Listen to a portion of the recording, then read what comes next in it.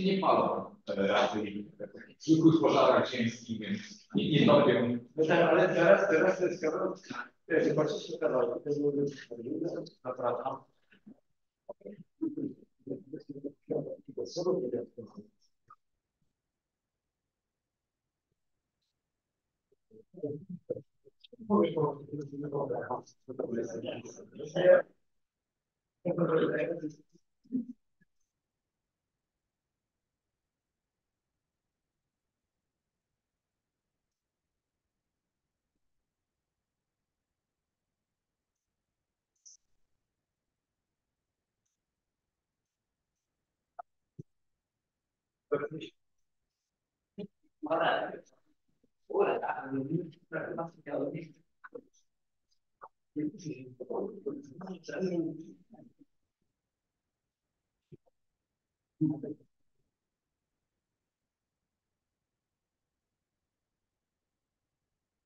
Good evening. Today our speaker is Radek Poleski. Radek obtained PhD here in this building, in this room actually, in 2012. Then he was the postdoc and associated researcher in Ohio State University. And in 2020, he back to our observatory and works as an adjunct. He's almost the professor now. Radek, floor is yours. Okay, thank you. I'll be talking about disciplinary proceedings against two Warsaw astronomers. And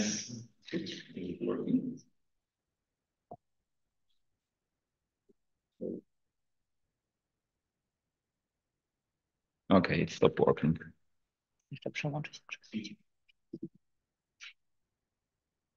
Okay. Okay, so here is the plan of my talk. I'll start with things that happened before World War II started. That will be a brief introduction, and these are things that were well known. Then I'll talk about what happened during the war, and these are things that were mostly known. I'll add a few things that I've learned while studying in the archives. Third part is about the disciplinary proceedings themselves, and this is something that was not publicly known for many years. Then I'll present in more detail one of the charges that were in the disciplinary proceedings, and I'll present the aftermath at the end. More? Okay. So introduction to a few people that are important in this story. First of all, Professor Michał Kamieński. He first worked at Pulkow Observatory. Then he worked for a number of years for Russian Navy, including Vladivostok. At some point in 1919, he was asked by Tadeusz Banakiewicz to come back to Poland. He first traveled to Japan to work for Japanese Navy there in order to earn enough money for his travel back to Poland. He became the director of the observatory in 1923. Soon afterwards, observatory was 100 years old, and the pictures you see right now are not from the usual day, but they were taken because of the 100th anniversary of the observatory. His work was mostly focused on calculating orbits of comets. That's what he was mostly known for. And he became the member of the Royal Astronomical Society, and that's quite prestigious. One minor note, he didn't speak German fluently, though he was studying it. The second person is Dr. Jan Gadomski. He was first a researcher at Jagiellonian University. He organized and was director of the small observing station at the Łysina Peak. The conditions there were quite harsh for observers, I would say. Later, he obtained a PhD under supervision of Professor Banakiewicz, and he moved to Warsaw in 1927. And one of his tasks was to organize the observing station at the Pip Ivan mountain, more than 2,000 meters above the sea level. Even harsher conditions than on Łysina Peak. Hard to get there, and he was involved much in that. The third person is docent Maciej Bielicki. He started working at the observatory more or less the same time as Gadomski. For the first year, he was just a volunteer. He studied orbits of comets together with Kamieński, and he was quite an active observer. One of his achievements was that he published the only paper based on the data from Pip-Iwan Observatory. The fourth person is Professor Włodzimierz Zon. I'll probably less talk about him, but I think he's very important to this story. So he was assistant at the university in Vilnius first in 1920s. He got PhD there in 35. And in 38, he moved to Warsaw and he started working as senior assistant, and he was assigned to the Pip-Iwan Observatory. And here you have the modern view of the Pip-Iwan Observatory. And that's also one of very few color images in my presentation. Okay. So now what happened with the observatory during the war? First of all, observatory was closed early during the war. Pip-Iwan closed on 17th of September 1939. Włodzimierz Zon was moved to an OFLAG camp, a camp for officers. Observatory reopened on January 1st, 1940. But at that time, it was not part of university anymore. There was no university, so it couldn't be part of university.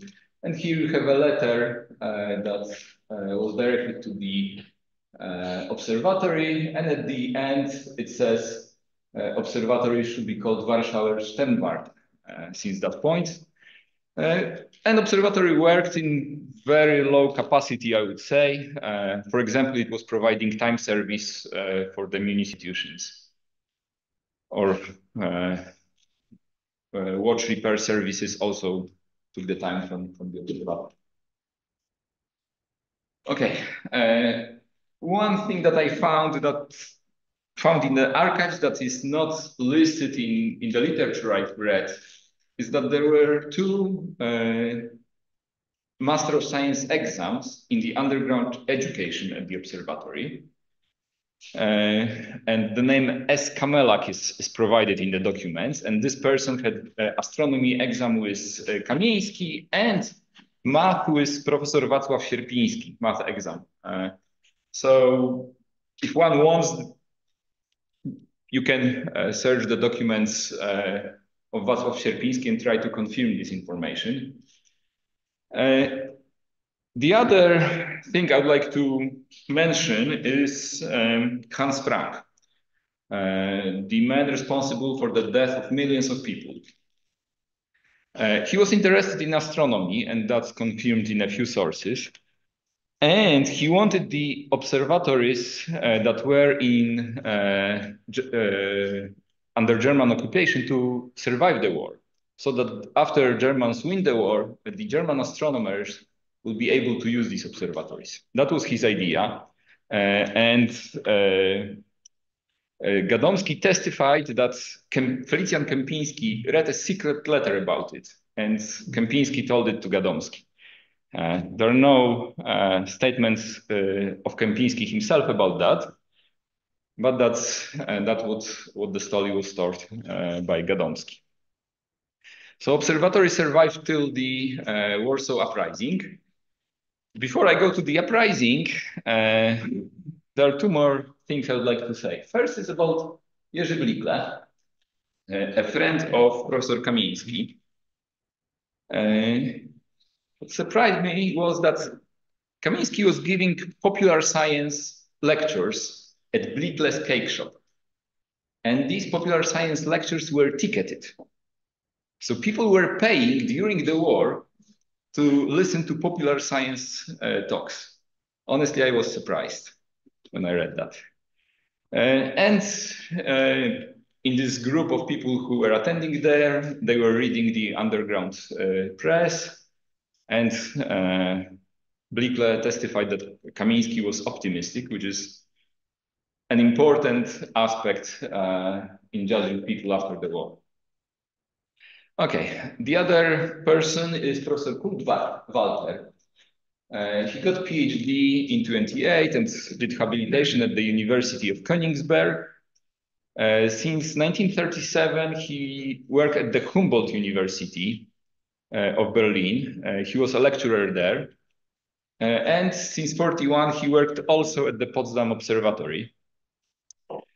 In March 1941, he was offered to become a supervisor of the 3 observatories that were in the General Governorate, Warsaw, Krakow, and Lviv. In his memoir, he wrote that when he traveled, before accepting the position, he traveled to the observatories. And Warsaw astronomers asked him to accept that offer, because if they do not have a German supervisor, they will not be getting their salaries. And he started the position in April 1942. He was a member of the National Socialist German Workers' Party, meaning the Nazi party of the Germany. And during the war, he also was a soldier for almost a year. And during that time, he was deputized by another astronomer, Robert Henseling. So observatory, oh, sorry, one more thing. Yes, the Home Army, or in Polish, Armia Krajowa, part of the story. So during the proceedings about which I'll be talking soon, Witold Balcer, a factory owner, testified that he has a friend, Tadeusz Sielecki. And Balcer knew Kamieński as a friend. On the other hand, Sielecki knew the head of the Home Army Intelligence Service.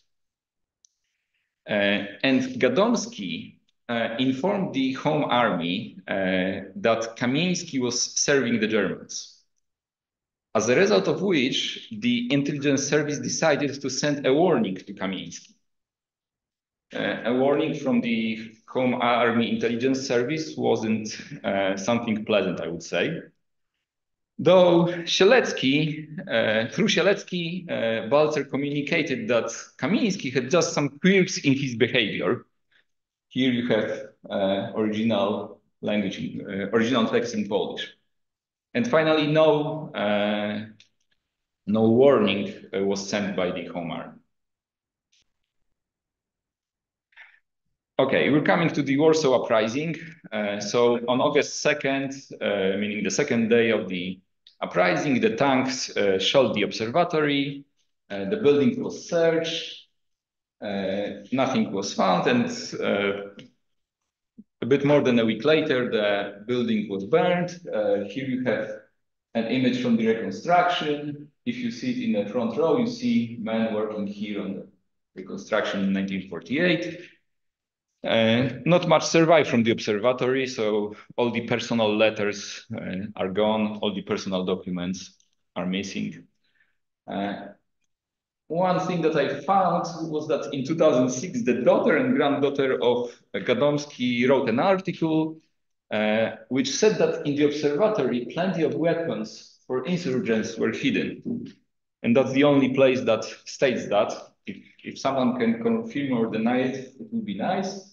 And here's copy-pasted part of the article. If you read in Polish, you will see that the daughter and granddaughter don't remember very well, because they write that it was on the day of the start of the uprising. The Germans searched the building. Actually, it was on the second day.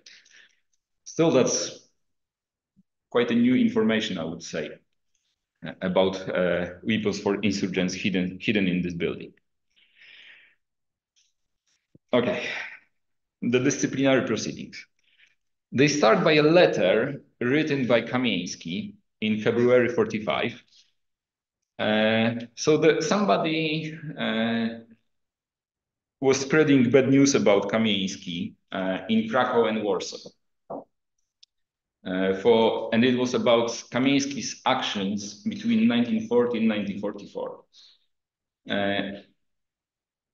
And Kamieński wanted them to be displayed completely, his actions to be displayed completely.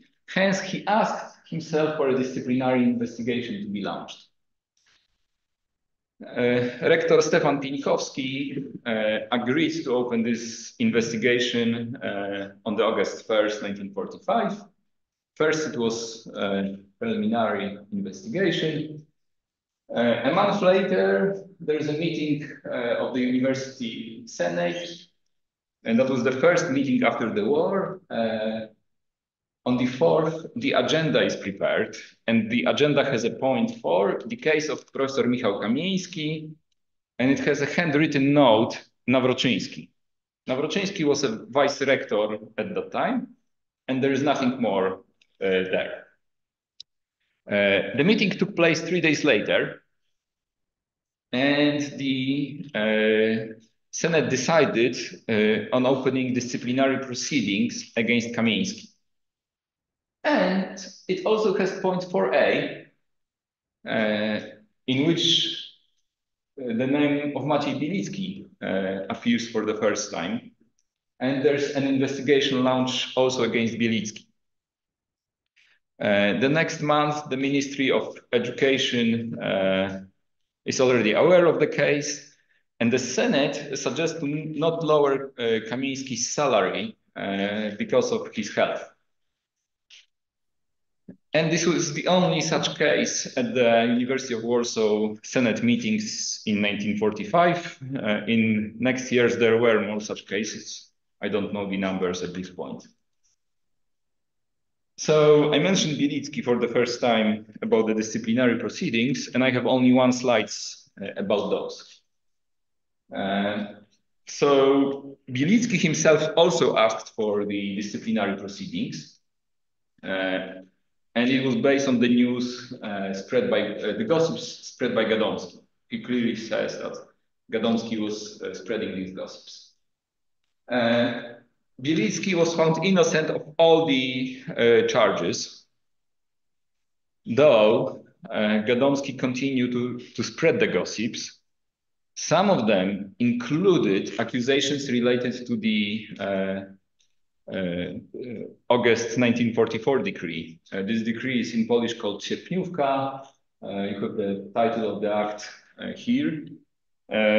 These were very strong. In general, this decree is very strong. I would say that in order to accuse somebody of such actions, you would need to have solid evidence. The case was presented to the prosecutor in 1949, and the prosecutor didn't want to open an investigation against Bielicki because first, there were no evidence against Bielicki. Second, the accusations were not fully formulated or completely formulated. And the building shown here is the current view of the building in Krakow, where University of Warsaw Observatory was revived in 1944. In 44, they really started, they got there in 1944. Actually, Kamieński stayed there till 1963.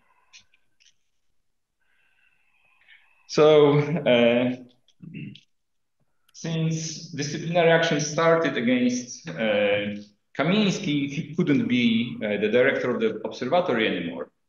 And in September, the rector Pieńkowski decided that he suspends Kamieński from being director. The duties are passed to Gadomski, but Gadomski does not have the habilitation degree, which is required in order to be the observatory director. So then a supervisor is appointed. This supervisor was mathematician Kazimierz Kuratowski. Soon afterwards, mathematicians were also working in this building. Kuratowski was involved in actually rebuilding. And here you have the letter to Kamieński stating that Kuratowski will be the supervisor. So all the important documents were mostly signed by Kuratowski, but on daily basis, Gadomski was really in charge of the observatory. These first proceedings took place at the university level. And the legal basis for them was the decree of the president from 1928, so much before the war, the decree on service relationship of professors of national academic schools and some other people. Okay, it was, I would say it was like an honorary act. So it said, for example... Radek, could you repeat the question because it doesn't come over on Zoom? I didn't ask a question. So no, there was a question in the audience and you need to repeat it. No, that was not a question. That was just an unmuted person. Oh, sorry. Okay. So this act said that the professor is obliged to serve the Republic of Poland faithfully, for example. And the penalties were for an activity that does not correspond to the dignity of a professor of a state academic school. Also, the defendant has the right to appoint a defense counsel from among the professors of the state academic school. So no normal lawyer could not defend one in such proceedings. One thing that I also found that there is no language similar to proven beyond reasonable doubt, the language that we typically would find in criminal cases or criminal laws. So this decree was based for these proceedings. Charges. There were 6 charges.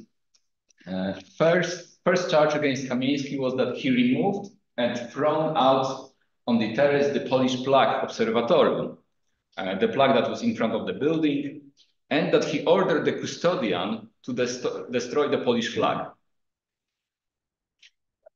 Second, on his initiative, he introduced the German language to scientific notes. Third, that he answered phone by saying Herr Czterwarte Warsaw Dyrektor. Fourth, that he greeted Germans by raising hand in a Hitlerian way. Fifth, has not limited himself to handing the German work IDs to the personnel, but additionally preached to them that they must loyally fulfill their duties and serve the German Reich. And here, although the documents are in general informal language, here it's not, and I noted w duchu obywatelskiego I narodowego zaprzaństwa. And the final charge was that he informed on paper the German authorities that Rachela Zon, who was of Jewish descent, resides at the observatory, which threatened unavoidably her to be taken to the ghetto. That was the charge, the last charge against Kamieński. The disciplinary committee that was deciding if he was guilty or not and was conducting the whole investigation was composed of professors Włodzimierz Kozubski, the chair here on the left. He was a lawyer, first working at the Jagiellonian University, then here at Warsaw University. Professor Wacław Borowy, who was a Polish literature scholar and the director of the of the library of the university, and Professor Witold Doroszewski, lexicographer and linguist, also connected to the university for a long time. I would like to note that these 3 men and further professors that I'll be presenting, most of them were involved in underground education or some underground work or saving the library during the war. I think only one of them really spent the war in a camp similar to Zon. But they were aware of what happened during the war and what were the conditions.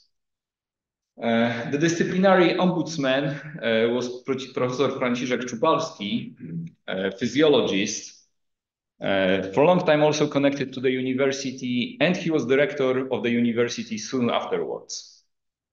And the defense attorney selected by Kamieński was a lawyer, Professor Stanisław Śliwiński, also connected to the university.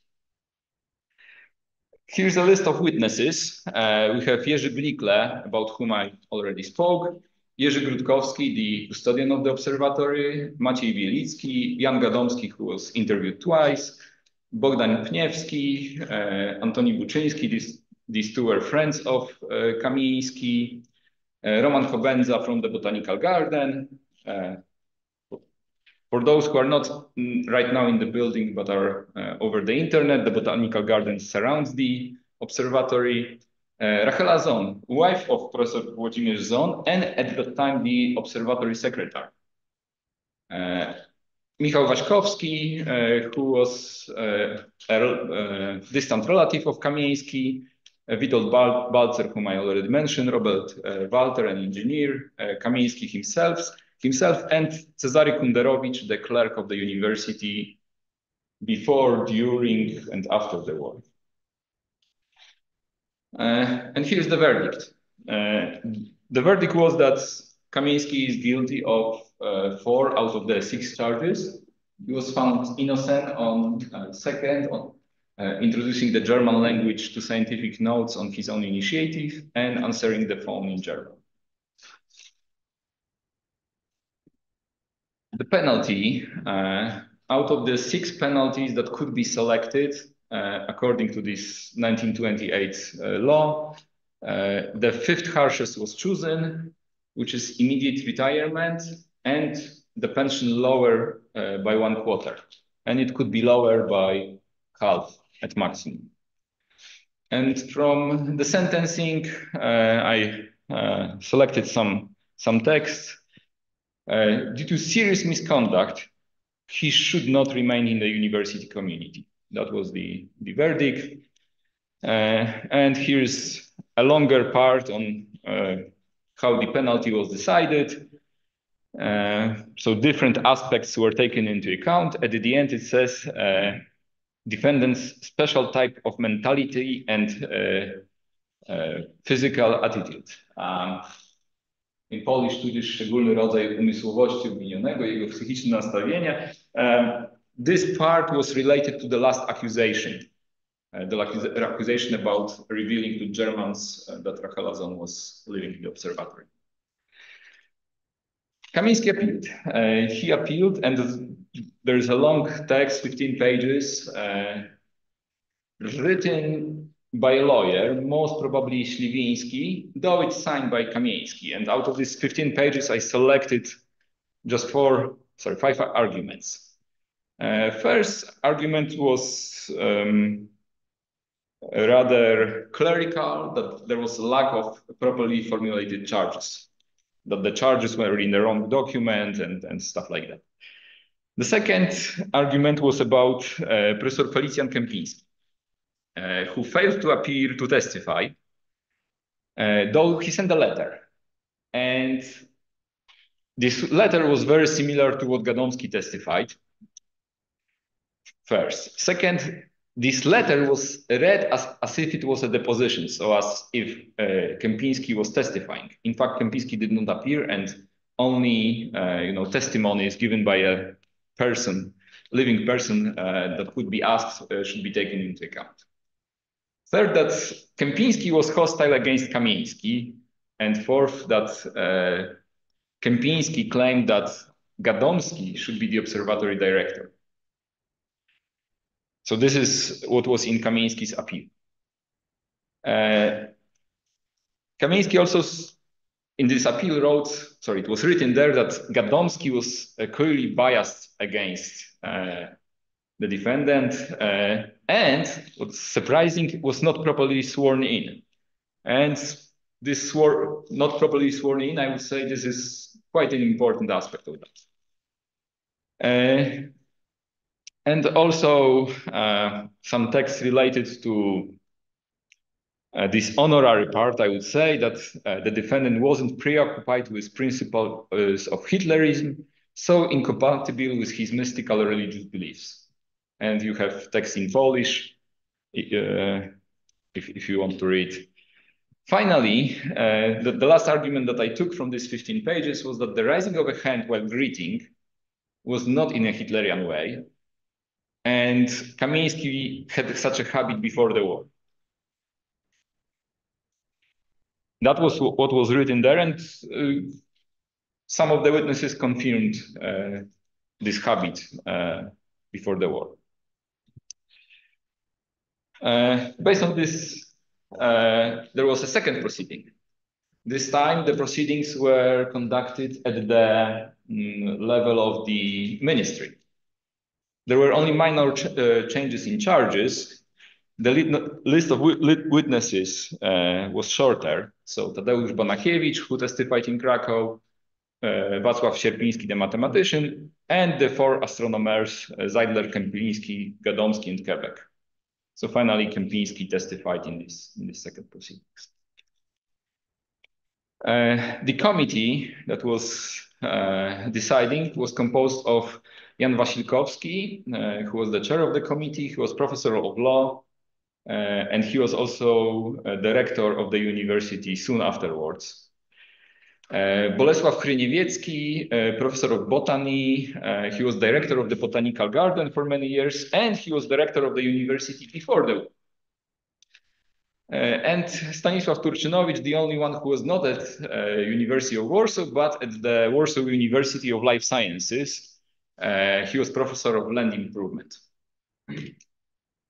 So this was the deciding committee. The disciplinary ombudsman at this point was Professor Wiktor Grzywo-Dąbrowski, the professor of legal medicine, also for a long time at the University of Warsaw. And the defense attorney was Jakub Sawicki, who was the professor of law here at the university. The verdict had one change. So Kamieński was found innocent on the first charge, meaning the removing and throwing the Polish flag and ordering the custodian to destroy the Polish flag. So still, Kamieński was found guilty on the remaining 3 charges. So greeting Germans by raising the hand and preaching that employees should loyally fulfill their duties and informing on paper about the place of stay of Rachela. Out of these 6 possible penalties, the 4th harshest was chosen. So immediate retirement, the pension stays at the normal level. At that point, Kamieński was 69 years old. At 70, he would have to stop be the director of the observatory and stop work at the university. So it was soon before that. And some citation from the text. An aggravating circumstance was the fact that the defendant maintained relationships with Professor Kopf of Berlin during the German occupation. And these relationships resulted in a scientific paper published in a German journal. Kamieński testified that actually this paper was published simultaneously in Berlin, Copenhagen, and Harvard. When I tried to find that paper, I found a paper published during the war at Yale, not Harvard, but it's maybe the same one.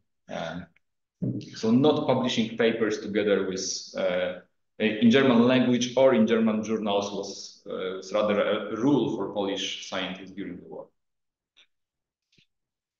Personal aspect of the case, Ludwig Zeidler testified that he was at the meeting of Professor Kempinski, who was working at the University of Technology then, and 2 assistants of him. And they discussed the trial or the proceeding, and someone declared that the issue of rightness or wrongness of the charges was indifferent. The main thing was that this was the only opportunity to get rid of Professor Kamieński and vacate the chair. That is what Zeidler testified. Similarly, Waśkowski, the distant relative of Kamieński, who didn't know astronomers very well. He testified that from Kamieński, he knew that the Gadomski was the one who was accusing. And one more person, Professor Eugeniusz Rybka, he was writing a chronicle for many years. And in June 45, also he was an employee here at the observatory in 1920s. He wrote that there were disciplinary proceedings against Kamieński, parentheses, Gadomski's action, allegedly on charges of submissions to the Germans. Okay, so the new part in this section about disciplinary proceedings comes from mainly from the file that is at the Polish archives. It's more than 200 pages. So I do not have time to discuss all the charges and all the details. So here's the list of the charges with the verdict from the second proceedings. And I would like to present one of those charges. Which one you would like to hear in detail, in more detail than the last one? Zon, yeah. Okay. You're lucky because that's the one I've selected as well. So I'm prepared to present that one. Okay. So Rachela Zon was wife of Professor Włodzimierz Zon.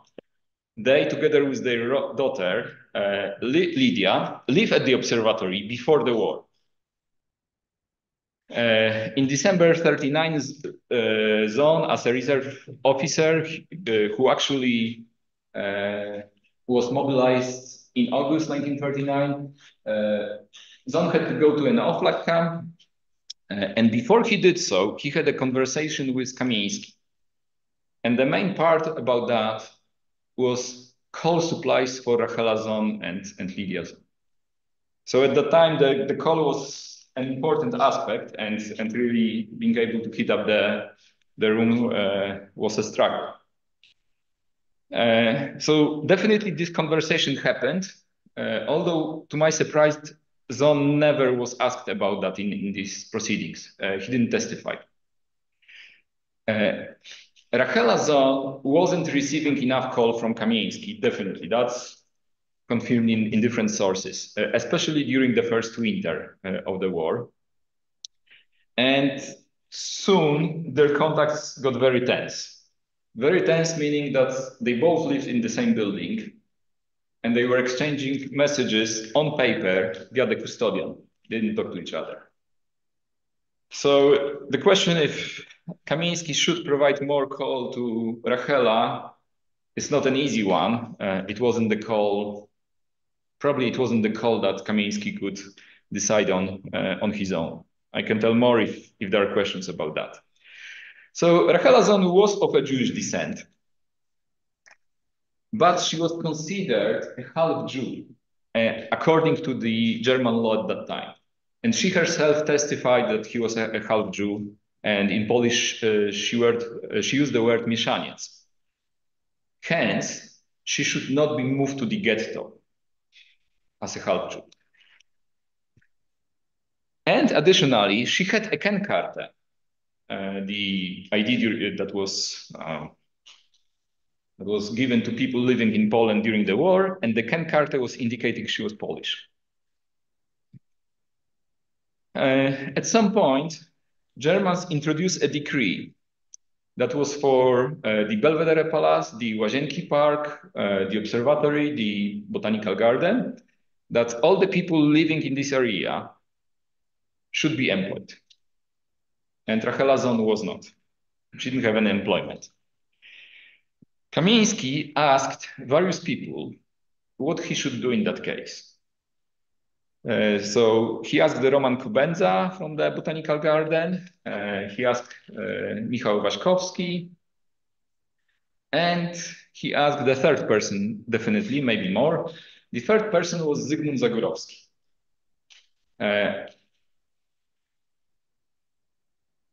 So early during the war, the Polish Ministry of Education was replaced by so-called liquidation commission. And here you have the German name if you want to read. And Zagórowski was the Polish counterpart of the head of this ministry, and the head was Werner Trzaszel. I hope I pronounce it properly. Zagórowski was working in the ministry before the war and also was in this liquidation commission. So Kamieński informed Zagórowski about the stay of Rachela Zon here at the observatory. Zagórowski met with Rachela Zon and told her she had to move out. Then Rachela contacted her friend and asked the friend for help in finding a new apartment. That friend, according to Rachela Zon, contacted Felicjan Kępiński about the situation. Kępiński, together with Gadomski, talked to Zagórowski and somehow convinced him that Rachela Zon should stay. Zagórowski presented the case to Trzaszel in such a way that Trzaszel agreed that Rachela Zon can stay at the observatory. And the fact that Kępiński with Gadomski both went to Zagórowski and somehow convinced him is confirmed by by a number of witnesses that testified. At some point, Bielicki and his wife Lutosława Leoniak visited Rachela Zon to view the apartment. It was a 3-room apartment. So quite a lot, I would say, probably for a woman with a child during the war. So she proposed that they take 2 of the 3 rooms that she was occupying. And they have even chosen their rooms, although they never moved in. And that was testified by Rachela Zon. Finally, Rachela Zon was informed she had to move out, and in December 42, she moved out to the Institute of Experimental Physics, Chorza Street 69. The fact that this happened was actually accepted by Zagórowski, and Professor Stepan Pienkowski and his wife Maria were supporting Rachela and Lidia Zon.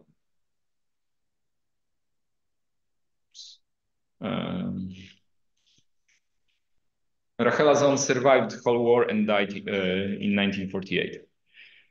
And here's some parts from the Kamieński's defense on different days. This is his general defense, that the entire conduct, everything what he was doing was aimed at saving the observatory for future Poland and the employees from being thrown out of the street. And he repeated it on various days by testifying and also in letters. He said that he was not an anti-Semite and he never was one. When it comes to passing information to Zagórowski, he said that maybe on Zagórowski's request, Kamieński wrote on a piece of paper the name and the address of the person so that Rachela Zon could be contacted. But there was no official letter, anything like that. And also Kamieński claimed that he contacted Zagórowski privately. Finally, from this appeal after the first proceedings, very general statement about the law.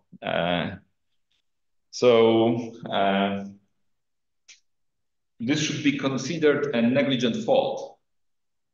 And if there is a negligent fault, but the harmful effect does not occur, then there should be no accountability. This was one of the lines of defense of Kamieński.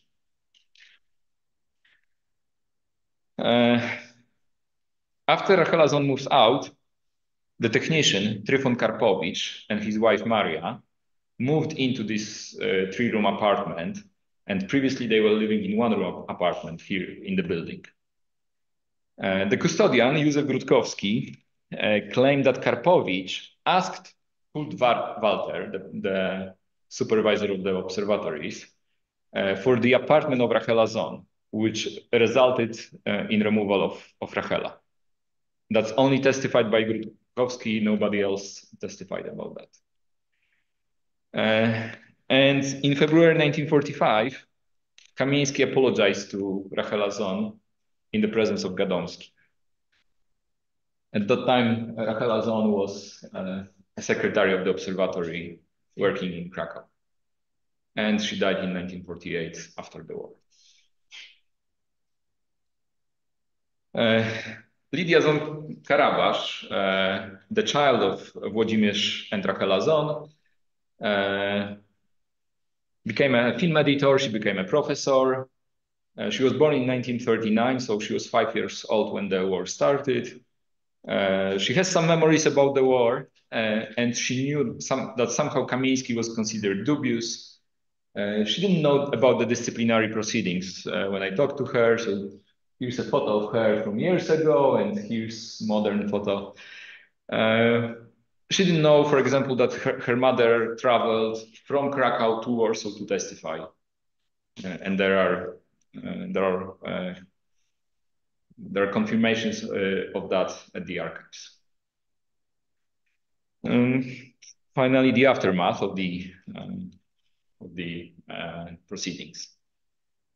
In some of the official documents, Kamieński is not titled professor anymore after the case, but a Master of Science. So here's a letter from 48, which says Master of Science Michał Kamieński, and here's the first page of the personal file at the Ministry of Higher Education and Science. So it has one font that says Kamieński Michał, and the other font and a different color of a pen saying Master of Science, full professor till February 29th, 1948, disciplinary proceedings.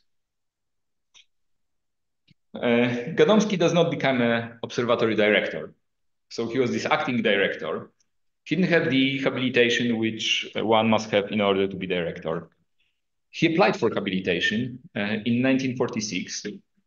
The main paper was Definitive Total Light Curve of Comet Whipple-Fetke. And the title is quite long, so I didn't copy-paste the whole one. And it was published in 47. Professor Sierpiński, the mathematician, testified in 47 that Kempinski proposed Gadomski to be the University of Warsaw astronomy chair. Also that according to the common opinion, Gadomski does not have proper competence to be the director. And finally, he said that at the department board meeting, he, meaning the Sierpiński, pointed out that the fact that Gadomski made an accusation and then applied for the habilitation could seem as drawing the benefit by Gadomski from the accusation he made. And if you can read, here's the text from this testimony. So the university observatory does not have the formal director. In 48, it's proposed that Wilhelmina Iwanowska from the Nicolaus Copernicus University in Toruń, that she takes the position of the director. It was quite hard to contact her then, but in her reply, she asked for 3 things. First, funds for 1.5 to 2 meter telescope. Actually, such a telescope we did not have till today.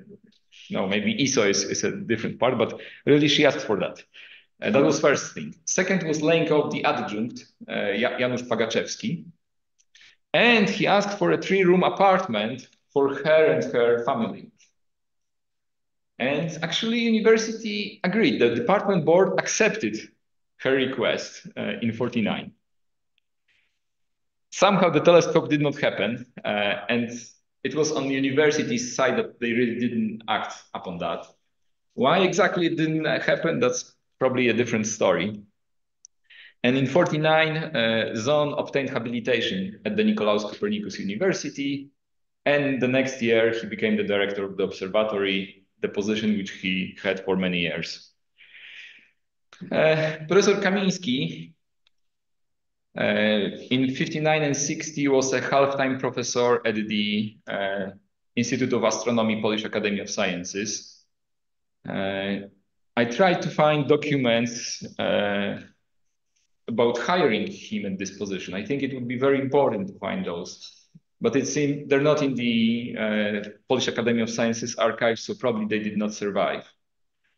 In 64, there was a celebration of his 60 years of scientific career. There was a speech given by Professor Józef Witkowski. Of course, that speech had nothing about the disciplinary proceedings. One more celebration was 90th birthday of Kamieński, which was organized by Włodzimierz Ząb here at the observatory. And there were speeches given by Ząb, Bielicki, and Rybka, and that's from Rybka's Chronicle. Kamieński died in 1973. There were 3 obituaries published soon after his death. First by Ludwig Zeidler, did not mention the disciplinary proceedings in any way. Second was by Bielicki in Postępy Astronomii. And he wrote that in 48, Kamieński was pensioned off by the university. Nothing more about that, but this one sentence was published then in 73. Józef Witkowski in Quarter Journal of Royal Astronomical Society wrote an article in 74. Also, there was nothing about the case. Years later, when Urania and Postępy Astronomii combined into one magazine, Urania Postępy Astronomii, in 2007, Krzysztof Ziołkowski wrote an article about Kamieński and mentions suspension from director duties. And he writes that, which was probably a consequence of opening disciplinary proceedings by the disciplinary committee. So he only writes about opening the proceedings. The text suggests it was either a misunderstanding or a primitive intrigue. And these are the exact words from the article. And this text also says that the actions of Banachiewicz in Krakow and Professor Rybka in Lviv, these actions were met with appreciation and gratitude in contrast to what happened to Kamieński, their actions during the war. As far as I know, there's nothing more published about this case in any source that I'm aware. Professor Kuhl-Walter, he left Krakow in 1944. He was later a librarian in Stuttgart, so didn't work as an astronomer for almost 20 years. Then he went back to astronomy at the University of Tübingen. He observed many times at ESO-LaSie Observatory. Even after his retirement in 72, he has not faced any disciplinary charges, and he died in 1992. In summary, there were disciplinary proceedings. They were initiated because of the rumors that were spread by Gadomski, who wanted to become a director of the observatory. Kamieński was found guilty of the 3 charges and was sentenced by the disciplinary commission. And while working on that and analyzing these archive documents, I revealed some things that were probably not known, or at least not known to me. And these 2 Master of Science exams in underground education and Tikettle lectures at the Brickless cake shop were examples of that. Thank you.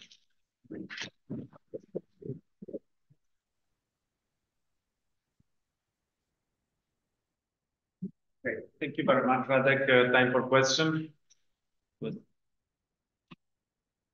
Yes, please. Could you elaborate what were the charges against Maciej Bielicki? So, Please repeat the question. okay. What were the charges against Bielicki? So they're not mentioned directly in the text. So the Institute of National Memories has the file from the prosecutor, which has a letter written by Bielicki about the whole thing. And actually, Bielicki wanted to accuse Gadomski of like blackmailing, because Gadomski was repeating the charges even though Bielicki was found innocent. So these documents only give this act from August 44 as a base, potential base for the proceedings, for the prosecutor's proceedings.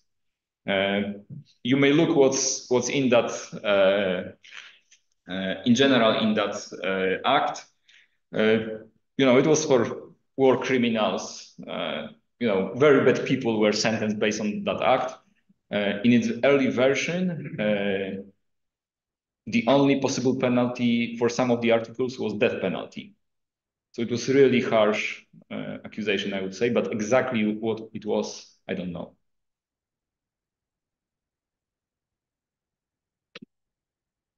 More question? I have a question. Please go ahead, Andy. Well, my question is fairly broad and may reflect misunderstandings of the situation of Poland during the war. But my impression was, overall, that the German occupation was quite harsh, and several million people were killed. And this is my general impression that the Gestapo was running amok. And yet, it seems like the observatory was functioning somehow quasi-autonomously, and people were expected to show defiance of German occupation. Just seems very incongruous to me. Maybe I haven't understood your presentation correctly, or maybe my understanding of the situation in Poland is incorrect. Maybe this is too broad a question for your research, but it's very striking to me. So between January 1940 and April also 1942, when Kurt Walter became this supervisor of the three observatories, there were only three people hired at the observatory. So it was Kamieński, Gadomski, and the custodian Grudkowski. So two astronomers and the custodian.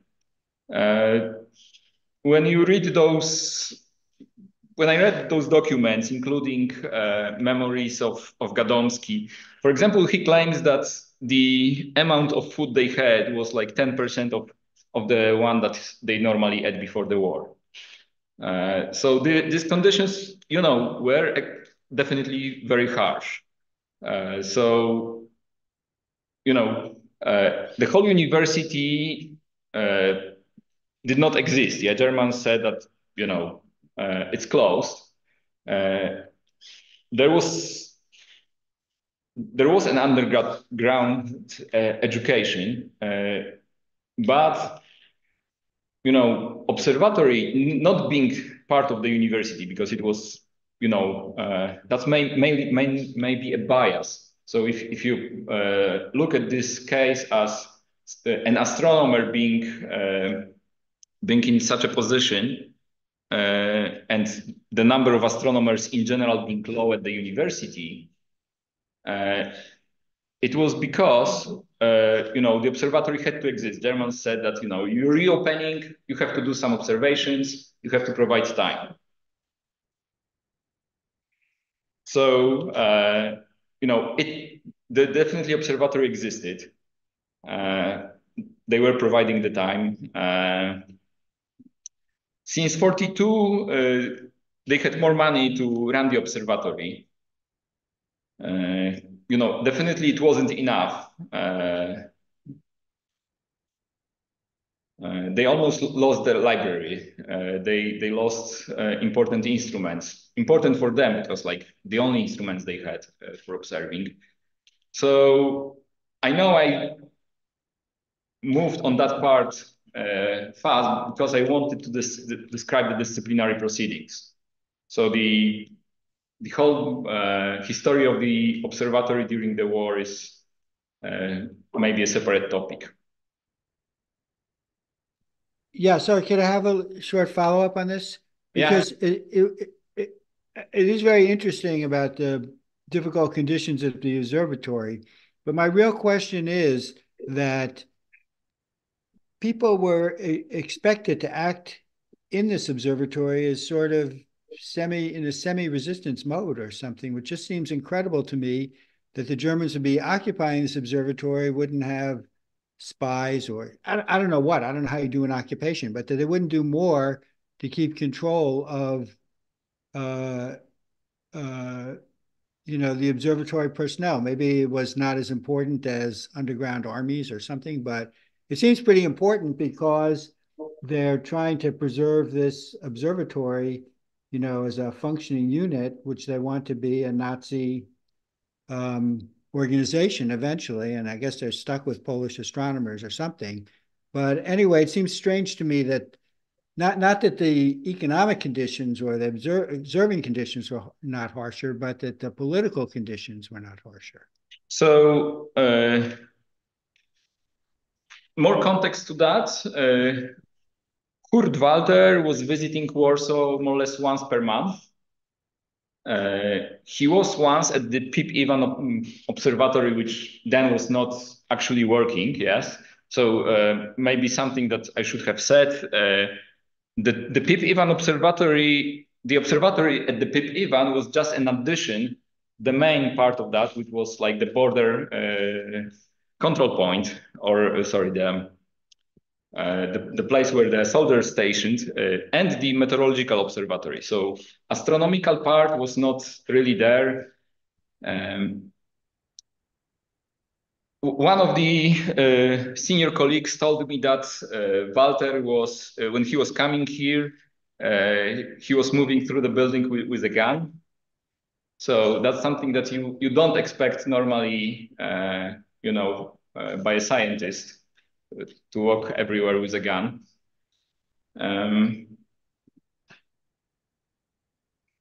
Maybe if I have more memories from this, from what I read, I will email to you, Andy, about details of this political situation. Okay, thank you. I don't have more question. Okay. I have a short comment. Slavek here, Slavek Rucinski in Toronto. It just happened that I met Kurt Walter. I don't remember. I think it happened at ESO, and he positioned himself as a defender of Polish astronomy. That he strongly suggested that only thanks to him that the astronomy survived in Poland.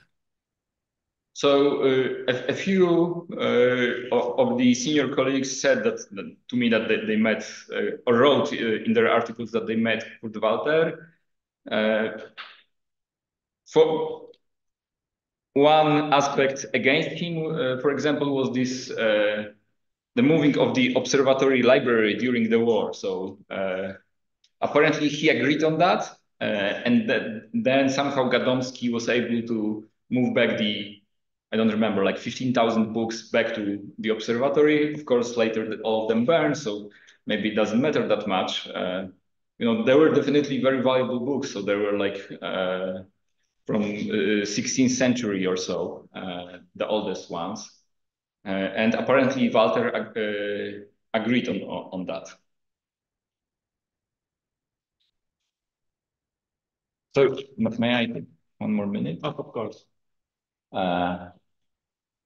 I made a list of possible topics of discussion. I know I'm much over time, so if you want to discuss any one of those with me later on, I'm open for the discussions. Okay, so I don't see more questions, so I think we have to thanks again, Radek.